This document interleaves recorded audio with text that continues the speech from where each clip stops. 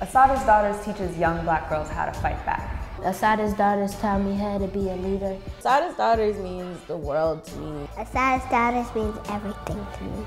Assata's Daughters is an intergenerational grassroots collective focused on creating and affirming space for young black girls. We see our organization as a part of a much larger movement that is fighting for the abolition of prisons, of police, of anti-blackness itself. We have our Acapella program, which is us working with young girls that are ages 4 through 12. And then we have our Omanira program, working with teens that are ages 13 through 19. And we also have our neighborhood garden club, inviting people from the Washington Park community to come in and garden with us on Mondays.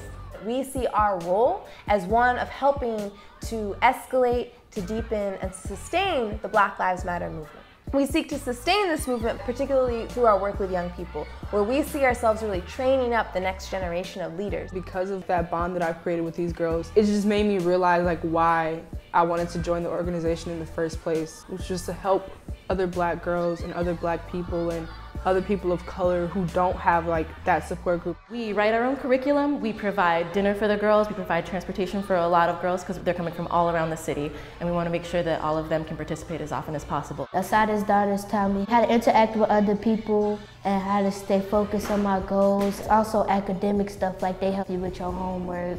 We focus on various aspects of black women's fight for liberation while making space for them to understand what their place in the movement looks like. It's just like a team and family because they always make sure that you're okay outside and inside of Assata's Daughters.